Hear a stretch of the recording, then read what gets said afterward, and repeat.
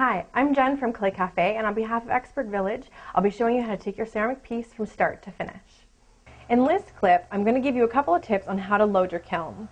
There's a couple things to remember when you're starting to load your kiln, and that is to think of your kiln as a giant puzzle.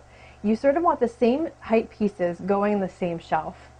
That way you don't have any space wasted. Generally, kilns are loaded with medium to tall pieces in the bottom, which are generally mugs, piggy banks, small vases, that sort of thing.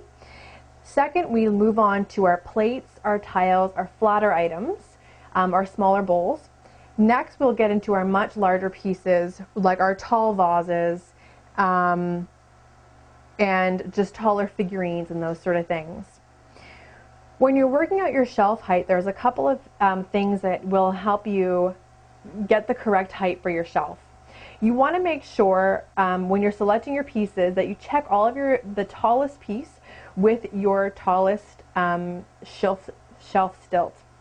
Shelf stilts are basically stilts that hold up the layers in the kiln. So what you'll generally have 3 of these along each corner of a shelf. So what we'll do is we'll put one on the edge, we'll put one on that edge, and we'll put one balancing out all areas of the kiln, so that, that shelf at least. So when another shelf is put on top, it's supported by those 3 stilts.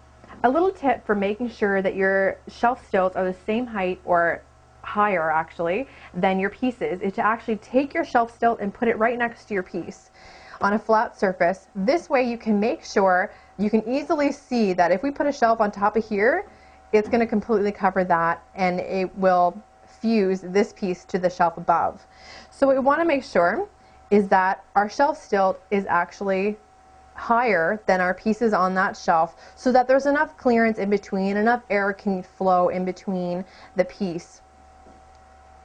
So after we have our stilts supporting our shelf, what we're going to do is we're going to start to load the pieces. So whether it's a wiped bottom or a stilt, you're just going to grab the piece and you're going to hold the bottom of the stilt and place it inside the kiln.